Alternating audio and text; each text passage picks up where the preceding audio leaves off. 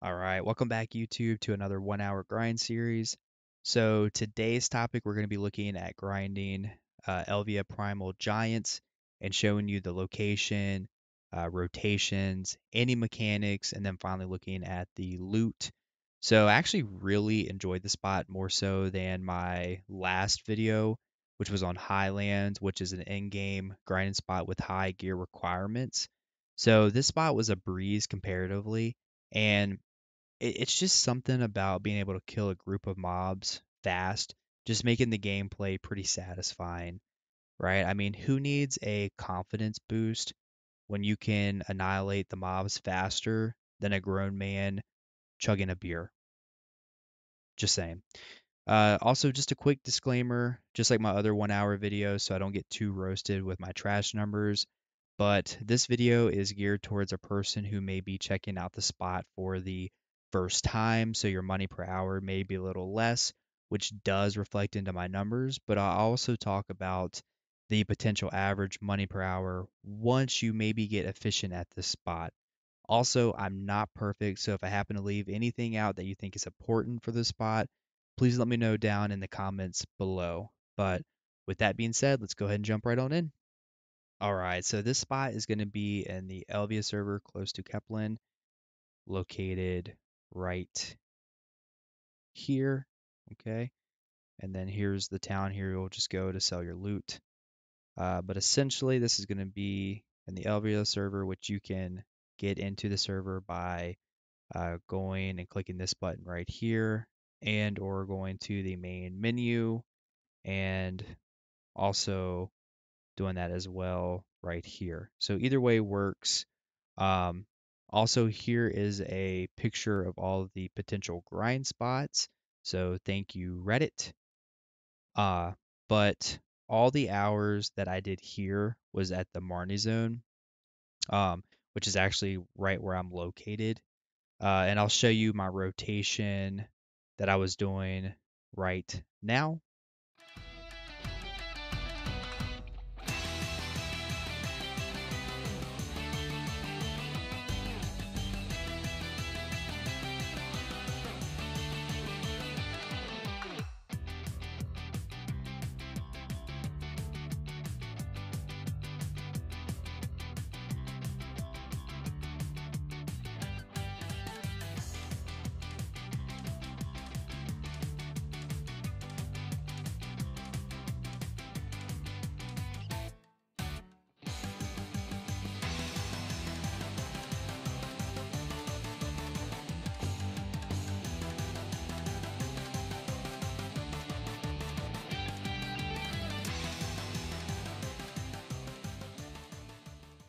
All right, so gear. The recommended total stats at this spot is going to be 750 for the AP, and then the DP is going to be 410, with the soft cap being at 856, which you can see your total stats if you pull up the monster zone right here. And then your section might look like this. So you're just going to want to click view total stats. And then you can kind of see right here. Pretty cool new feature that they added recently. So mechanics. Once you find your rotation or if you use the Marni Realm, essentially you're just going to want to grind in a circle. Okay, kind of in a circle here. And while you're killing the mobs, it's going to release souls, and you'll eventually get a purple circle on the ground. And if you step in it, it will spawn even more mobs that will drop more trash loot and just more loot in general. And you'll just kill them, and then you're just going to want to ignore it and then keep going in your regular grind rotation, right? So you're not wasting time as they spawn back in. And eventually you'll get back to the same purple circle, which this individual right here is also doing that, right? So he killed him, and then he went ahead and went to the next spot, right? And again, you'll just kill it, go back in your circle, and you'll just kind of repeat that phase. And eventually, after a few times of doing that, it's going to release a little mini boss. And once you kill him, you'll get a buff that increases your attack speed and your cast speed. Uh, so nothing too crazy with that mechanic. And then the other mechanic is sometimes, which you kind of saw a little bit earlier, the whole area was kind of glowing in red. While you're killing the mobs, especially if you're close to the portal here, as you're killing the mobs around this glowing red portal, you can get a low chance of another event spawning called Elvia distortion phenomenon occurring. So that's where the area again will go completely red, and one of three bosses will spawn. Either it be the Cyclops, the Gigagord, or the Ogre. And again, it's just kind of a little cool mechanic that kind of just helps break up the grind a little bit. All right, so buffs you may want to run to be more efficient at clearing at this grinding spot can include a simple cron mill if you're under the monster AP cap, or an exquisite mill if you're over the monster AP cap. Then you have the frenzy drought, uh, tent buffs, villa buffs, church buffs, Vel's Heart, and then you have the AP monster artifacts with, again, really any PvE Lightstone combination that you might want to choose. But with this spot, human damage is going to be important, so you might want to stack human damage with your Lightstones and also with your crystals.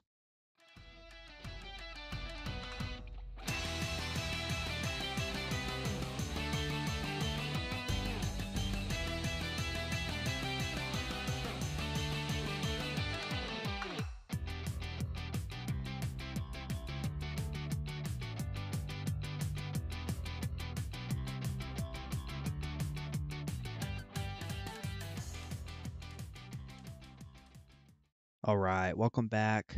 So let's see what we got in 1 hour with just using a level 2 loot scroll, with my drop rate being around 157% without Agris. You can also pay 50 million to get the tent buff for a 50% increase on your drop rate, but I did not do that in this video. Let's go ahead and go over the drops here real quick. So I have the monster zone info pulled up. And essentially, you have a chance of getting the black distortion earring, which is a very, very low drop rate percentage. Also, to point out with the mechanics, when you kill the boss here during this event, you'll actually get a buff that will help kind of kill the monsters quicker. Also, you have a higher chance of dropping the black distortion earring as well. Kind of forgot to mention that. Other items here, you can get the Ancient Spirit Light. So you can essentially use this close to the portal, and that will kind of help cleanse the area or cleanse the portal. And again, you'll get another buff for at least, I think it's around 5 minutes to again kill the monsters a little bit faster. And then you're going to get the Blackstone and Blackstone armor and weapon stones here for enhancing.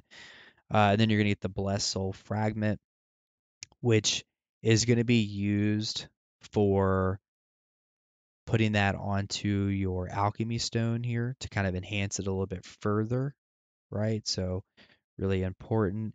Now this is the rare drop. Now you can get 200 of these in order to make, right, one of these. Okay. Um, And then you're going to get the sealed black magic crystal, which you can either just click on that to get a random crystal, or you can process this down just already like this to get different materials. And then you're going to have the mass of the pure magic, which is going to be used for enhancing the black star gear. And then this here, scorching sun shard. So you're going to be essentially using this here for enhancing the god-eyed weapons, and or also enhancing your Marni sniper rifle if you're into that. And then you're going to have corrupted breath, which you can use this to turn your frenzy droughts into the corrupted version. Again, we kind of talked about this one here as well, but you can get 200 of these to get one of these. You can also use this as well, or you can exchange this in order to get the embers of Honkig. Don't totally pronounce that wrong, but you can get the embers, which then you can eventually get your best in slot gloves here. Okay, so just a kind of an alternative way to get your embers for your gloves. Then you have the trash loot, which is going to sell for 25,000. Well, that's kind of the separate. That's the secondary trash loot. The main trash loot is going to be this one, the scornful uh, spear, which is going to be 20,000. So that's going to be your main trash. And then trace of the battle, which again you can use that for crafting different items. All right, so let's look at the numbers here. So according to Garmoth, the potential average money per hour at 157% drop rate, which is what I was at with the yellow loot scroll, is around 1 billion, with the average trash being around 26K. So again, that's a number you can potentially expect if your gear is at the right spot and you get efficient with the rotation, and if your class is top tier with PvE. It's also important to note that your money is definitely going to vary based on your drop rate, which you can look at that right here. So I'm at 51% drop rate. So if you increase this, you're going to get more money per hour. Now, let's look at my few hours here. My first hour that I recorded while live streaming at 157% drop rate was 808 million and 23 K trash loot. And then the second hour, I got 758 million, and for the trash loot, I got 25K. And then the third hour, I used my Awakening Warrior for that hour just to kind of mix it up a little bit. And I got 585 million, with the trash loot being around 20.8K. So I'm sure I could have gotten that a little bit higher, but I was a little bit rusty with Warrior.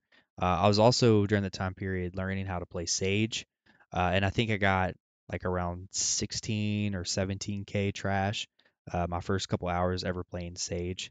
So yeah, overall a pretty decently chill spot, uh, especially you're just coming here mainly probably for your money per hour because it actually is pretty good. It's pretty decent given the gear score.